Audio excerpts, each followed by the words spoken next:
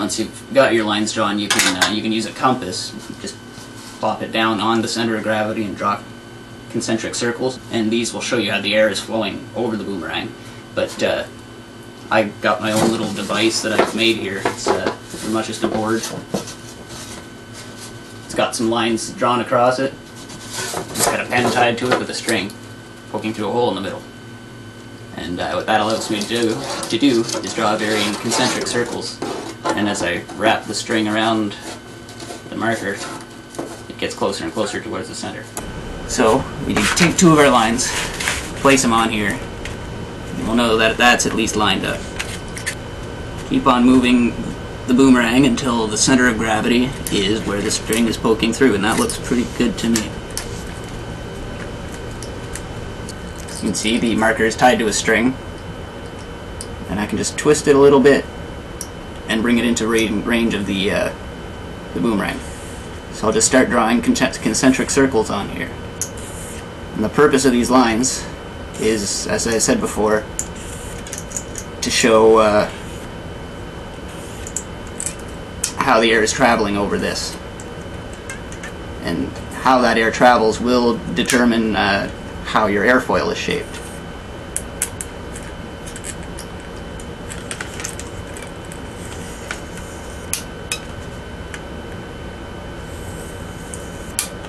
So, I've now drawn all my concentric circles, and that kind of indicates how the air is flowing over the various points.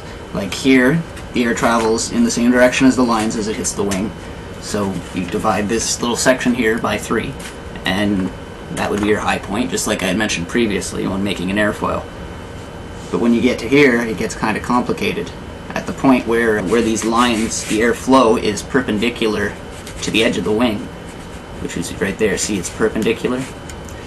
That means at that point it has to switch, begin the transition from a leading edge to a trailing edge. And here, it's again perpendicular. So that's also where it will begin to switch. At this point, it's crucial that you decide whether it's a right-handed or left-handed boomerang. Because right-handed boomerangs spin in this direction, and left-handed boomerangs spin in that direction, and they're carved and shaped differently. So this will be a right-handed boomerang, so it's going to spin around like this. Just like before, we end up looking at this line and we divide it into 3 to make our airfoil. So that's 1/3 and 2/3. I'm just eyeballing it here. Same thing with the next line.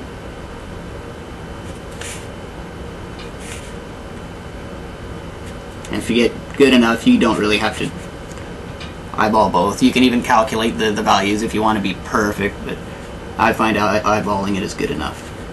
So you just draw a bunch of lines on all the 2/3 marks. Now they start to get kind of long. The air that strikes the wing here travels along the line and exits it. It almost doesn't exit the wing, but this will be pretty much where the trailing edge stops. So we'll measure this whole distance here, from there to there. Divide that by 3, which is right about there. We'll do the next wing. So we'll divide that line by 3, etc. etc. Doop, doop, doop. And this one is pretty damn long, but I'll assume it just stops right there at the halfway point. So we'll make the 2/3 point right about there. So notice how the 2/3 point isn't always 2/3 of the way across the wing, as you might think. It's 2/3 of the airflow. We'll do the final wing.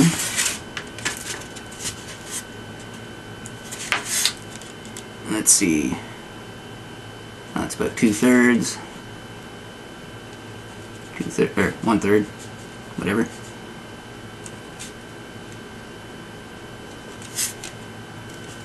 Again, I'll treat that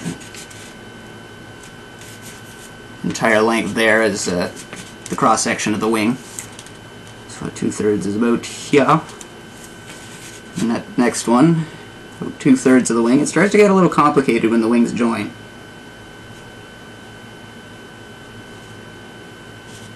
Probably go about here. Now it's starting to get kind of crazy looking, but we're almost at the point where we can start shaping this thing. Now that we have all our high points established, or most of them anyway, we can just connect the dots between all those points, and that'll give us the high point of our wing. So I'm going to do that here. I'm just trying to cross through all the points where the little lines cross the black lines.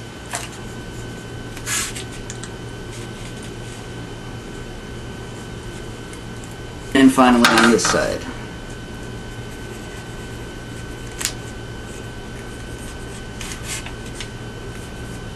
And yeah, this is the tricky part here, is when you're trying to blend the three together.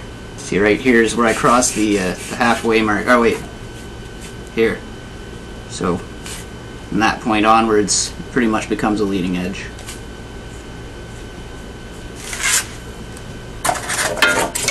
So the whole purpose of all that was to find that line. Now what you do is you start your shaping with a file or a rasp. We're going to be following the same procedure with this boomerang of a different shape. This one's a bit more acute in its angle, and this shows some of the adaptability of this particular technique.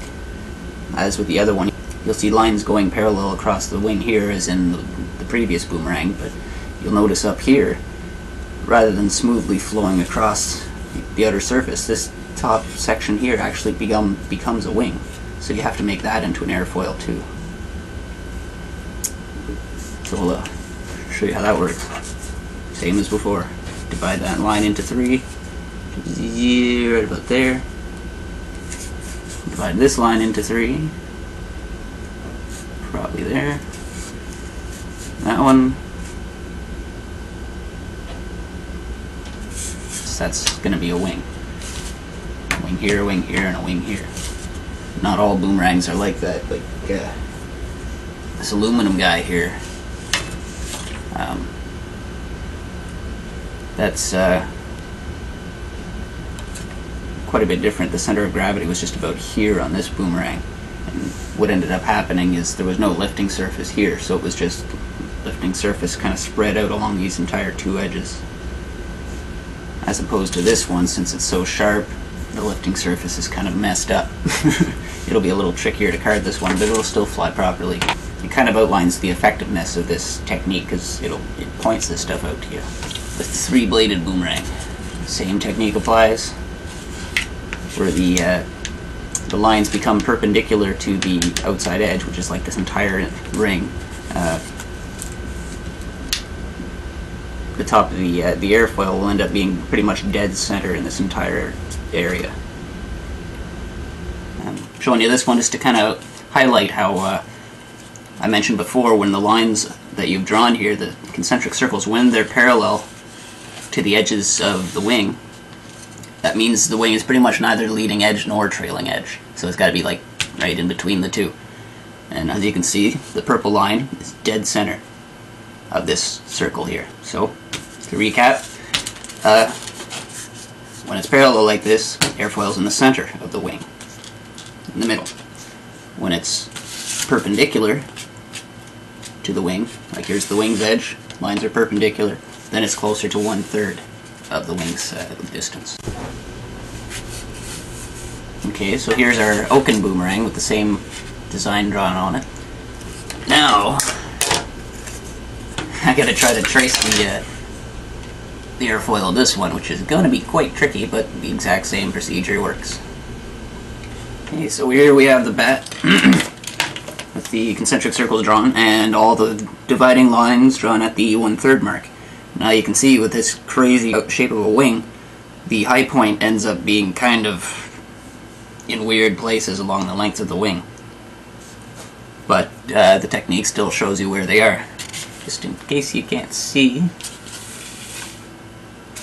where I put the dots, I'll just try tilting this a bit. Hopefully they come up on the monitor. Connect the dots from both sides. And there. That's kind of complicated looking, but that's the airfoil for the Batarang.